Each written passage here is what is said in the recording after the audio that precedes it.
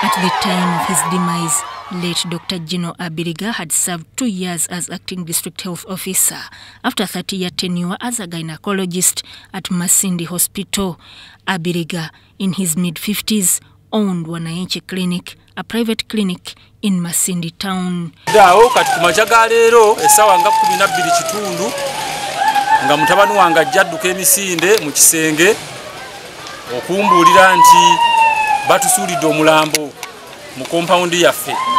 Bwe nfulumye kituufu nsanzeewo omulambo yaguzudde abadde neiba asula wali waggulu ennyumba ziri ze mulaba waggulu awo abadde naye agenda mu gije ng'ayitawo n'alaba omulambo ogwo. The deceased's wife discovered the body at around 6 a.m.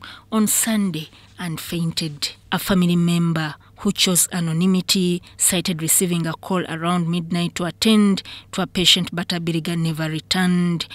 Okutuukayo neze kusanga abapoliisi nga we bali n'abatuuze abalala gwena kwesanga nga Abiriga nga yafudde.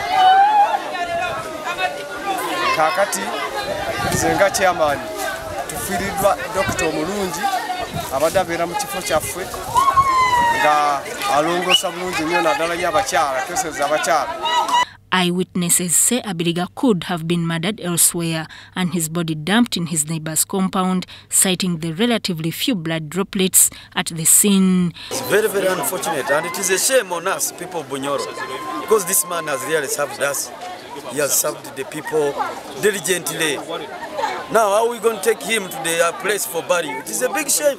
Upon learning of Abiriga's death, security forces initiated an investigation.